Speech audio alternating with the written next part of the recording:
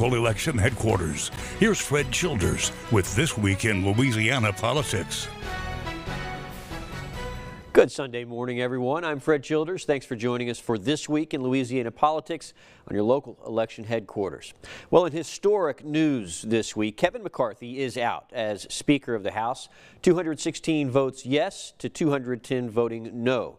This was started by Florida Congressman Matt Gaetz, who forced the initial vote Tuesday on a motion to vacate. Gaetz wanted to strip the Speaker of his role after McCarthy's reliance on Democrats to give the necessary votes to avoid a government shutdown last week. Louisiana Congressman Garrett Graves was a close ally to McCarthy and says this is a major loss for the country. This isn't about fundraising. This is about our country. It's about our children and our grandchildren. We need to stand behind the greatest speaker in modern history that has delivered the best conservative wins for this country. Democratic Congressman Troy Carter releasing a statement saying, quote, "This speakership has been dysfunctional since day one. Americans deserve better, and it is our job as elected officials to move our country forward." While this was going on, Senator John Kennedy offered his own message to House members dealing with the unrest. I don't have a lot of advice for my House colleagues other than this. Follow your heart, but take your brain with you. All right, Republicans will determine who they want to support for the next speaker over the next week, but it could be weeks before the full House agrees on someone, all while they have just about a month to pass a new spending bill or the government could shut down. Louisiana continues to be heavily involved in this situation as Congressman Steve Scalise has entered the race to become the next speaker. Ashley Hamilton brings us the details. House Majority Leader Steve Scalise of Metairie has put in his bid to be the next Speaker of the House. In a two-page letter, he says the goal is to get the Republican agenda back on track. I know we have a lot of work to do. I want to help us stay focused on getting our job get our job done for the American people.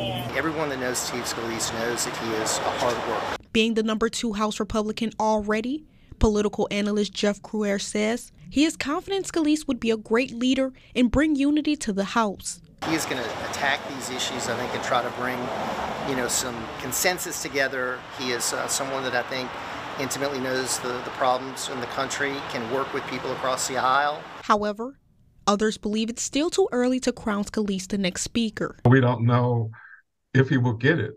No one currently will have the 218 votes necessary to secure the position. You have a lot of names. This is completely uncharted territory. And with the threat of a government shutdown next month, analysts are curious to see what the next move will be. They've got to come together and put a budget together, got to deal with all these different factions in the Republican Party. Another topic the next speaker may have to tackle is what to do with the motion to vacate that was used to force former Speaker Kevin McCarthy out.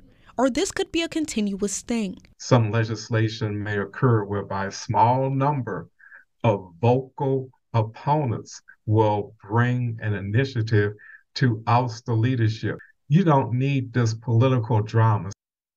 And we'll be watching this process as well. The state's juvenile justice system facing scrutiny, and lawmakers say they are trying to figure out the best way to move forward. Juvenile justice leaders met with members of a new task force aimed at finding weak points in the system. Shortcomings have been revealed in the last year when it comes to housing young inmates and being transparent with the public when it comes to escapes. The committee suggested providing kids with behavioral therapy and education. One of the inconsistencies I've found in our system is an understanding of the tools we use. So just because a youth risks high on the savory, there are things that play into that. It has nothing to do with behavior. Testimony from the committee will help lawmakers structure legislation for the next session.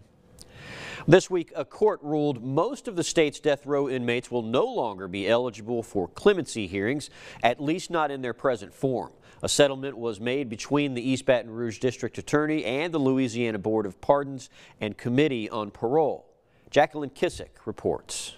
And the judge ruled in our favor that their intervention was moot. East Baton Rouge District Attorney Hiller Moore says a settlement has been reached between Louisiana's district attorneys and Louisiana Board of Pardons, a committee on parole. All the parties now are satisfied, so to speak, but I truly expect that the death row inmates, through their free legal counsel, will continue to file whatever suits that they can file. In August, Governor Edwards sent a letter asking the Louisiana Board of Pardons to consider clemency for 56 death row inmates. Several district attorneys and families of victims were against the governor's move to grant the hearings. We have never said that we disrespect the governor. We respect his opinion.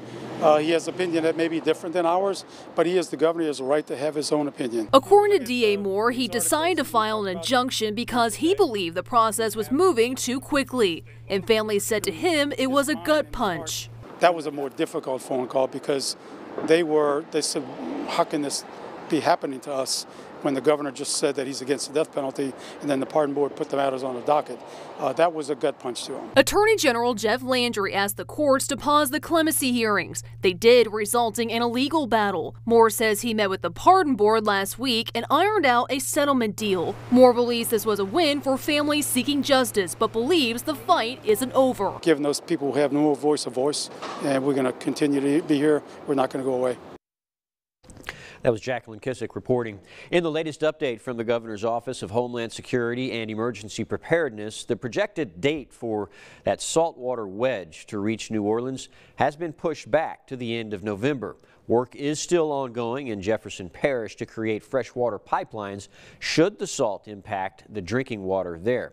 City leaders say while the pushback is a good thing, cities should not slow down on their long-term preparations. The plans to combat the saltwater wedge moving up their river are ongoing in the city.